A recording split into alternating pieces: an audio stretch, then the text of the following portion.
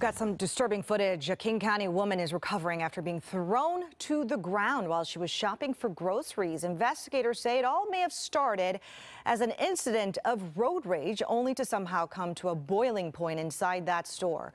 The incident happened last Thursday in front of onlookers. Fox 13 News reporter Steve Kiggins live on Vashon Island, where he just spoke with the victim. So, Steve, this is very scary.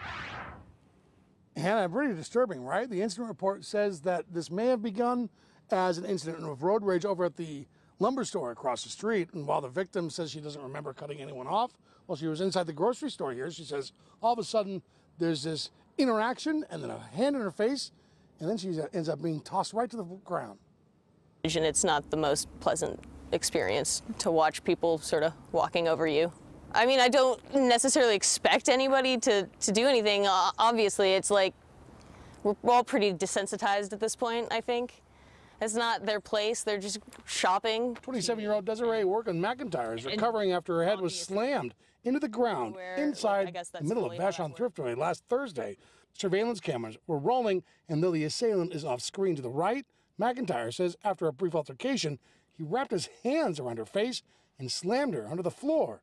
She says the altercation went from words to hands in a flash. I would really like this guy to be held accountable. That's the ultimate goal. I don't want anything else other than that.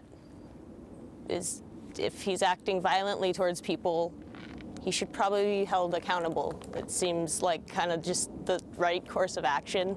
McIntyre met us in the Island Center Forest on Vashon. It's a place that brings her peace and shade. She says besides the concussion, doctors at Tacoma General told her that she suffered from the impact. Now she says she's having trouble with light sensitivity and walks around with sunglasses. Investigators say witnesses describe the attacker as an older white man with short gray hair wearing glasses, stands around 6'1" tall, and weighs around 200 pounds. After watching the man check out with his groceries, witnesses could not see the license plate on his white small SUV. McIntyre seems to be in good spirits and hopes her attacker gets help, but anger, she's not holding on to that.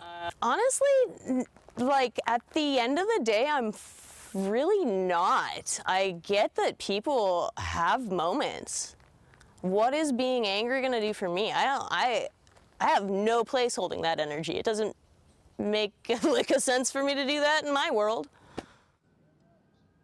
Now, McIntyre says she believes this attacker either is visiting or likely lives right here on Vashon Island because before he took off, apparently he went to the checkout counter and paid for his groceries.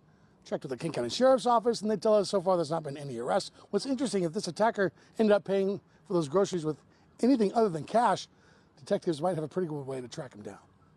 We're live on Vashon Island tonight. Steve Kiggins, Fox 13 News. Thank you, Steve.